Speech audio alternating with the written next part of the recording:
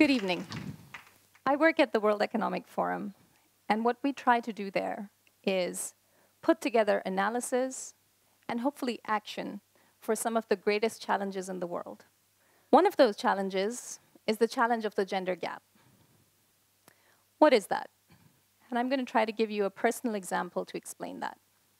I grew up in Pakistan. I was one of two sisters, the older one.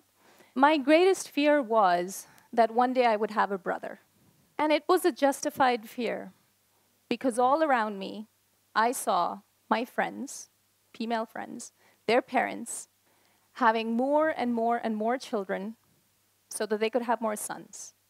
And once they had those sons, they invested lavishly on them, often at the cost of their daughters. This is one manifestation of the gender gap. Multiply that with millions of families doing the same thing, and you get the situation that you have in Pakistan today. So let's take an example. A Pakistani boy is 30% more likely to have gone to secondary school than a girl, 10% more likely to have made it to university, about 3 times more likely to have made it into the workforce, and even if women have made it into the workforce, they're paid about 1/5 of what men are paid. And men are 30 times more likely to have made it to a position of leadership. But it's not just a problem in a country like Pakistan. This is a global problem. Let's take Swiss children. So the good news is they're equally likely to be educated all the way through from primary, secondary, through to university education. But it doesn't look the same when you get to the workplace. Men still make it to the workplace more often. They get paid about 30% more than women do. And they're twice as likely to make it into leadership positions. So this happens the world over, and it's a problem. Being an economist, the first thing I wanted to do was try to measure this problem. Because what we can measure, we can try to address. And so at the World Economic Forum for the last 10 years, we have been trying to understand the size of gender gaps. How do we define this? So we try to look at things like health. Are women and men equally healthy? We look at education, so are women and men making it into primary, secondary, and university education at the same rates? We look at things like the workforce, but we try to look at not just whether they're making it into the workforce, but also what's happening once they're there. Are they making it into leadership positions? Are they getting paid the same? Are they making it into skilled positions? And then what's happening in parliaments? What's happening in ministerial level positions? And we try to do this for 142 countries. Now, there's 10,000 data points in this report, and I won't try to summarize them for you. But I will give you just a few of the takeaways. Here's what the world looks like. The Nordic countries occupy the top 5 positions on our rankings. And Saudi Arabia, Pakistan, Yemen, countries like that are towards the bottom. But there are huge differences between these countries, huge differences that transform to very different lives for the people behind these statistics. Now, we're trying to look at gender gaps regardless of whether a country is rich or poor. We're saying if it's a rich country or a poor country, how equally you are dividing your resources and opportunities between women and men. And that's roughly what the world ends up looking like. That's why you get countries like Rwanda and Philippines and South Africa, lower income countries, who still make it towards the top. Because even if they are lower income countries, they're doing a pretty good job of trying to distribute things equally between women and men. Another key message that comes out of the report is what's happening behind this in the 4 categories that we look at. And what we find is for 96% of the world, health gaps have been closed. For 93% of the world, education gaps have been closed, but only about 60% of economic gaps have been closed and only about 21% of political gaps. So the world has the talent. Women and men are equally talented. Right in this very room, women and men are equally talented, but women are not getting the same returns as men for that investment. Why does it matter? Well, one, it is fundamentally unfair. But I'm going to put that aside. I'm going to say it's in your self-interest.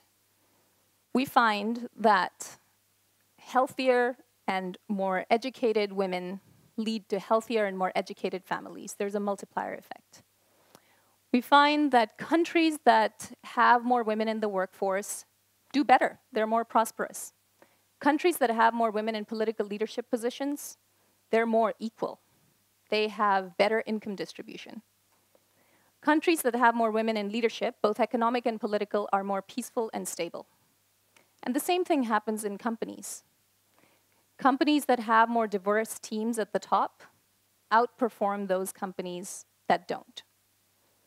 In fact, by some estimates, companies that have more women at the top outperform others by about 13% in stock markets. Who wouldn't want a return like that? And the answer is, unfortunately, even though we're starting to know there is this business case, we're not necessarily acting on it. And why? Because we're not the rational human beings that we think we are, and because our structures are still designed for a very different world. They're designed for a world where caregiving looked very different, where the homemaker was primarily female, where the division of labor was something completely different. But in today's world, that's no longer the case, and that's no longer the aspiration either of women or of men. And so we need to think about changing these structures. There is some good news. We're moving in the right direction. So we've been doing this for 10 years, and what we found is that for most of the world, we're making progress. But that progress is incredibly slow, and it looks very different in different parts of the world. If we took a global average, it would take 81 years to close the economic gender gap. That means probably none of us in this room will be alive, probably.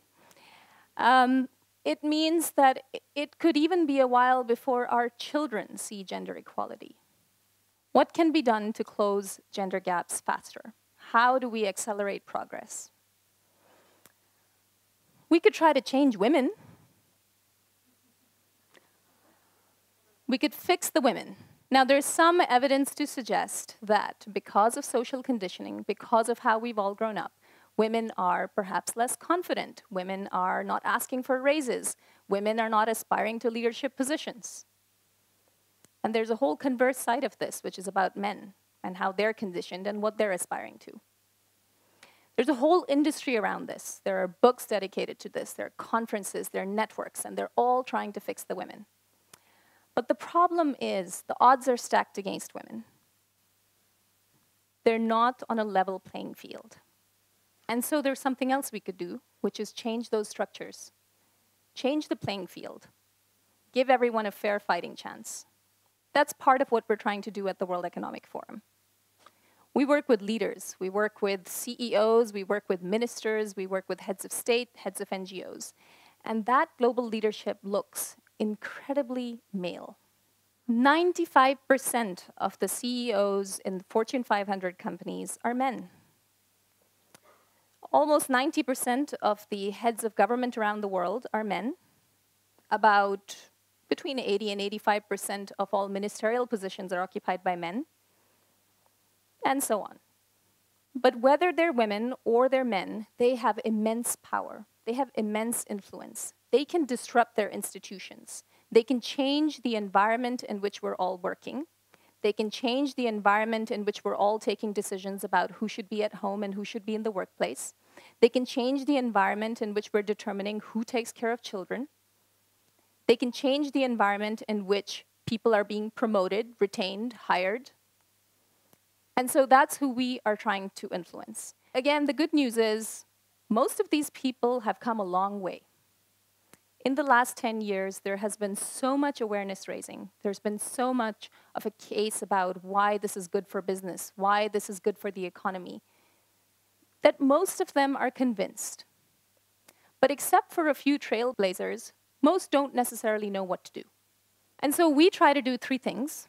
One, we try to measure gender gaps. You saw a little bit of that. We do that for industries. We do that for countries. We benchmark. We tell them how far away they are from equality. Some would call it naming and shaming. I call it a little bit of healthy competition. A second thing we try to do is put forward the best practices. What is working? So there are countries that have got near the top. They must have done it somehow. What are those policies? What are those practices? There are companies that are examples. What are those interventions that they made? We make that information available to all. And then third, we try to see if we can put them together in some collaboration. Because a lot of companies are working on this themselves. They're having to reinvent the wheel. They're each having to try to figure out what it is that needs to be done to allow for a better environment, a better structure for women and men to be better employees. They could learn a lot more from each other. And governments are having to set policy in the dark. Many of them are not necessarily talking to one of their core constituencies, which is employers. And so we try to bring them together. I'm going to tell you about one experiment we tried. In Mexico, Turkey, Japan, and Korea, we tried to bring together the relevant ministry with the biggest employers in that country. And we gave them metrics. We told them where they stand. We gave them the business case. And we worked with them to try to set a target. And that target was, we're going to try to close the gender gap relative to our starting point by about 10%. In 3 years. We're 2 years into the experiment. And in Japan, we're at 7%. In Turkey, we're at 9%. But it is hard. It is hard to go over individual agendas. It is hard to get people to collaborate. It's hard to make people set aside their self-interest in the short term and make them work towards that longer-term self-interest. We now have an opportunity to try to translate that into something more, to try to take those experiments and take them further. How can you help? Now, we tried to make this happen in a way that is tough, that's hard, that's messy, that's behind the scenes, that's working with leaders. I don't think that I have a silver bullet for you. In fact, if I have a message, it's that if the last 10 years of Momentum have been about raising awareness, the next 10 years are about translating that, as hard as it is, into action. Being surgical about it, being strategic about it, putting people together. I don't think I have a hashtag for you, unless these count. But I don't think that in our 140-character world, these are going to go very far. And that's because this stuff is hard. It does take time, and it is going to take all of us to be working towards it. It's going to take all of us switching from the paradigm of awareness to the paradigm of action. It means all of us in this room are going to have to inform ourselves not just about how big the gender gap is in your country, not just about why it's important to close it, but actually being aware of how. And then lobbying your company, lobbying your policymakers, and working together. Thank you.